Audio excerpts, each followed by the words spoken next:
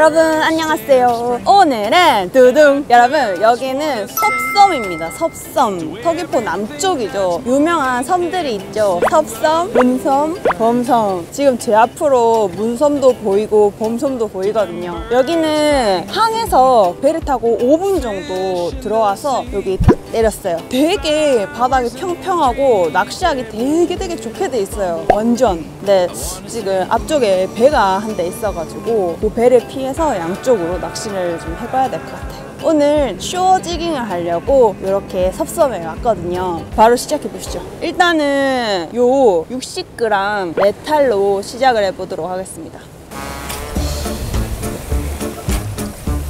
여러분 지금 저쪽에 볼링이 보여요. 멸치대가 들어온 것 같거든요. 그래가지고 메탈을 이걸로 바꿔가지고 한번 해보려고요. 약간 고등어 닮은 거.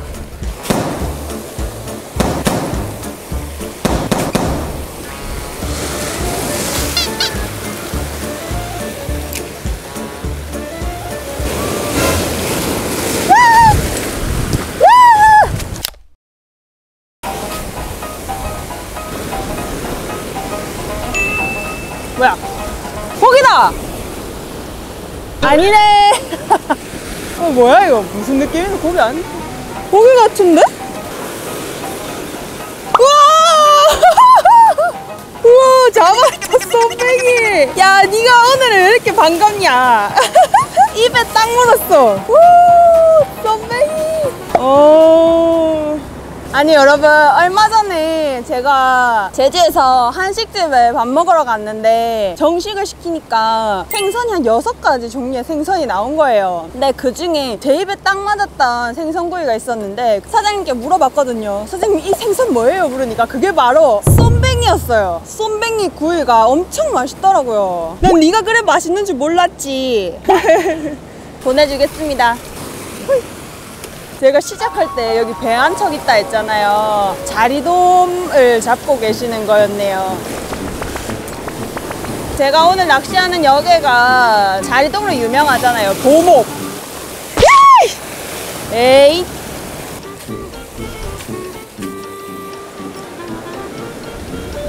파도가 왜 이렇게 차? 파도가 왜 이렇게 치마 심?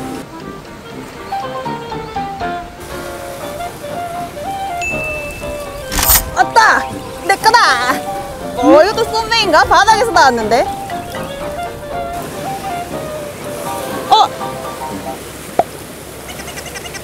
쏨뱅이 떨어지고 나를 걸었네.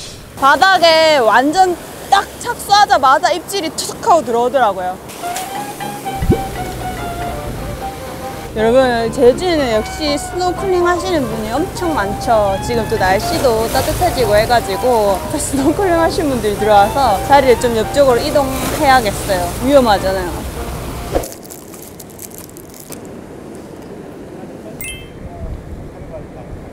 자, 스클링 하시는 분들도 배 타고 가셨고 커피 한잔 하고 다시 시작해 봅시다. 지금 완전 만조거든요. 좀 있으면 점점 이제 물이 빠지면 조금 더 물가 쪽으로 가서 낚시를 해볼 수 있을 것 같아요. 물이 무서워가지고 가까이 가지를 못하겠어요. 왜 말이 자꾸 온다니까.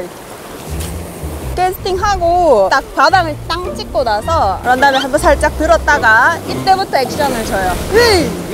짧게 여기까지 오지 마라. 싸우자는 거가.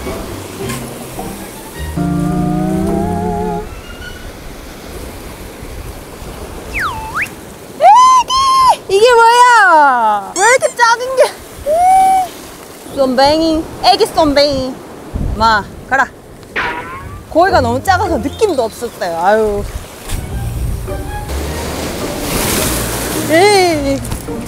오케이, 루어를 바꿔보겠어요.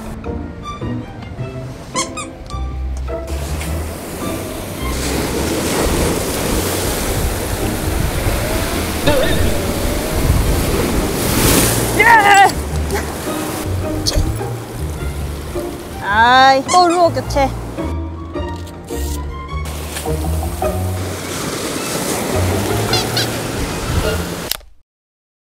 와, 여러분 아까 낚시하던 데 말고 지금 조금 걸어서 다른 포인트 가보려고 가고 있어요. 근데 여기 되게 멋있어요. 와, 이렇게 돼 있어요. 짠. 날씨는 딱 찍인데.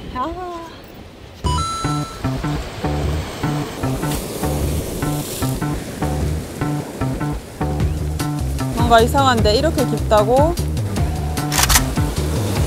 역시 고기다. 내꺼. 와, 폴링바이트였나봐요. 내꺼. 와, 힘 좀 쓰는데. 우와. 우와. 설마 밑걸림인가? 아닌데 분명히 왔는데. 빠졌다.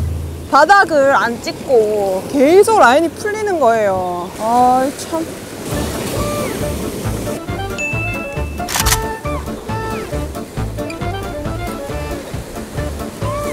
와, 고기다! 내 거다! 이건 고기다!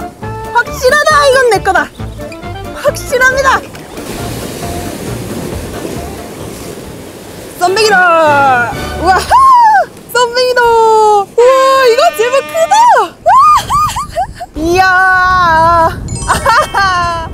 야, 넌 제법 크다! 이건 물만 안 돼요! 여러분, 오늘 제 상호정은 바로 썸뱅이입니다. 썸뱅이. 와, 방금 그 녀석은 첫 폴링바이트에 딱 나왔어요. 바닥 딱 찍자마자 바로 꽉. 많은 스앵님들이 계속 얘기를 하셨는데 바다 낚시할 때는 진짜 평광을 꼭 써야 되는 것 같아요. 눈이 너무 편해요. 완전 하마 평광 선글라스를 맞춰놨는데 자꾸 깜빡하고 안 썼거든요.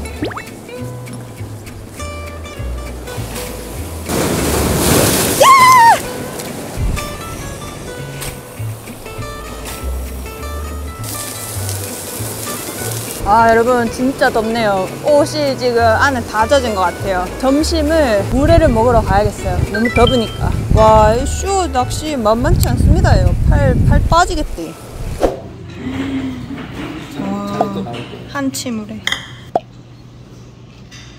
전 그때 실패했거든요.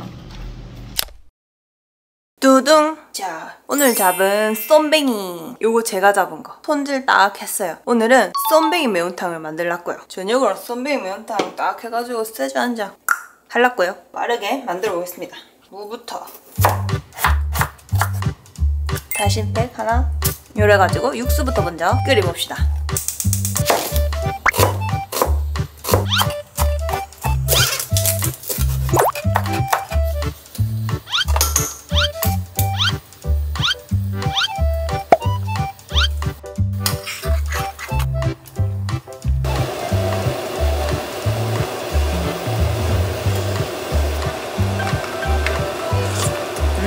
오케이.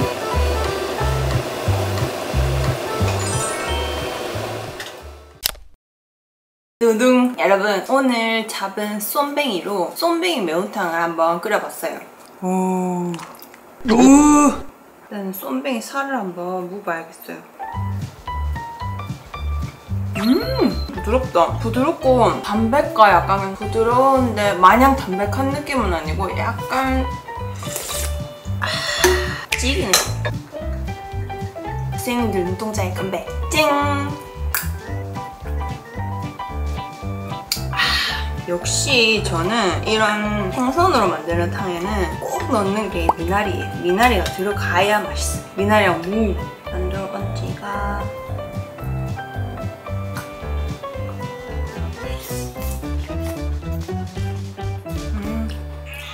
오늘 처음으로 제주 와서 섭섬이라는 곳에 부속섬에서 낚시를 해봤는데 제주에서 거의 배를 타고 5분 정도 들어갔던 것 같아요. 5분 정도 이동해가지고 가서 그렇게 낚시를 해보니까 너무 재밌었거든요. 그리고 제가 오늘 간 섭섬은 되게 바닥이 평평하게 돼 있어가지고 오늘 한 반바퀴는 돌아봤던 것 같아요. 낚시하기도 괜찮고 되게 좋더라고요. 풍경도 되게 좋고.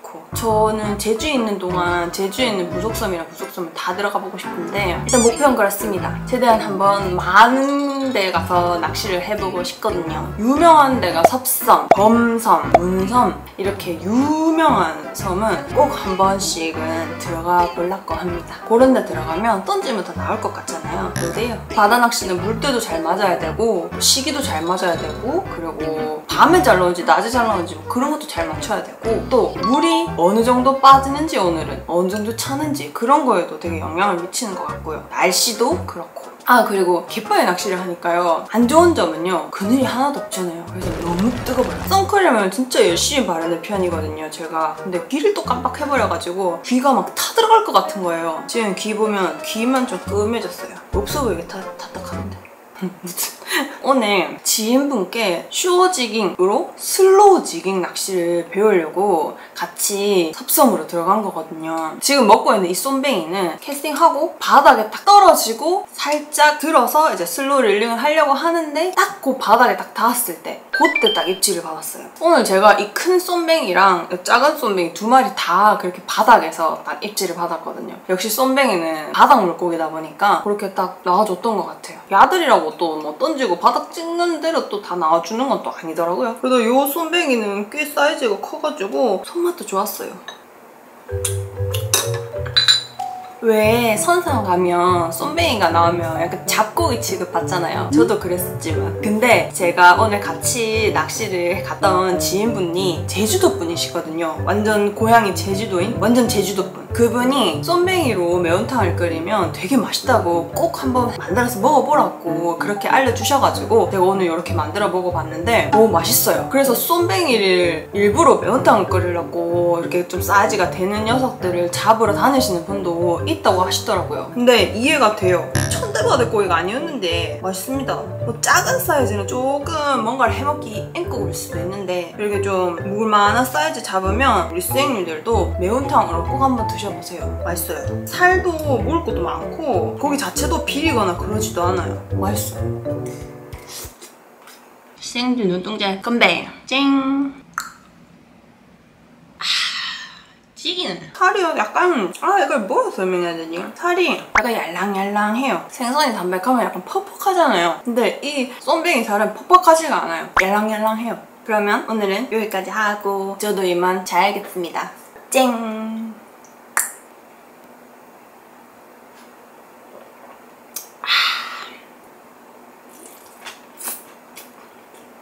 굿밤.